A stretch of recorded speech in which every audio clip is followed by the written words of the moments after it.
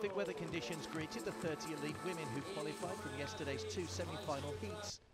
The swim stage would play a key role in the outcome, as the tight confines of the 750 metres waged over 3 laps in the city centre would expose the weaker swimmers.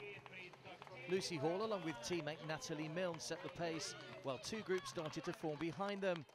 As they entered the first transition, the Brits had amassed a 17-second gap over the group of 8 behind them. Among the chasers was Natalie Van Koeverden, Kate Hursey, Aileen Reid and Sarah Village, who were desperate to get onto their bikes to catch the leaders. Many of the strongest runners, like Charlotte McShane, Katie Hewison, Anna Maria Mazzetti and Lisa Pertera, were in a desperate situation, over 1 minute behind after the first lap of the bike and losing time on each lap. Hall and Milne continued to ride aggressively and added to their advantage over the 20-kilometre bike stage. As they entered the second transition, the duo had gained a further 10 seconds over the group of 8 behind them, but would it be enough?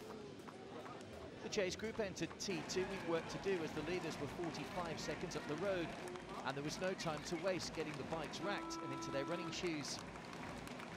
Hall established the early lead, but by the end of the first lap, American Kate Hursey was just 10 seconds behind, with Aileen Reid of Ireland and Sarah Village of Croatia rapidly closing in.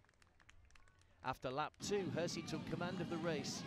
Meanwhile, Lucy Hall struggled to keep the pace and eventually lost her podium position, as both Reid and Village passed her on the third lap. Hursey of the USA continued to pull away from the field to take her second consecutive victory in just her third appearance on the ITU World Cup circuit. Reid of Ireland earned her first World Cup medal of the season in second, while ITU development athlete Village of Croatia rounded out the podium with the bronze.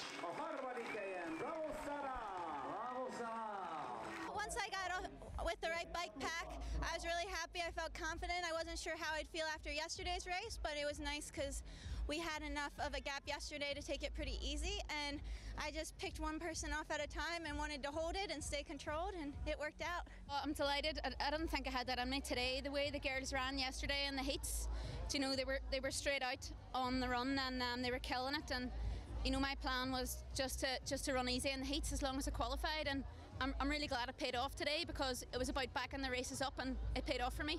It's wonderful. I can't describe my feelings. It's my first time on the podium at the World Cup. It's just great. Nice feeling. Really good race, and I'm just happy.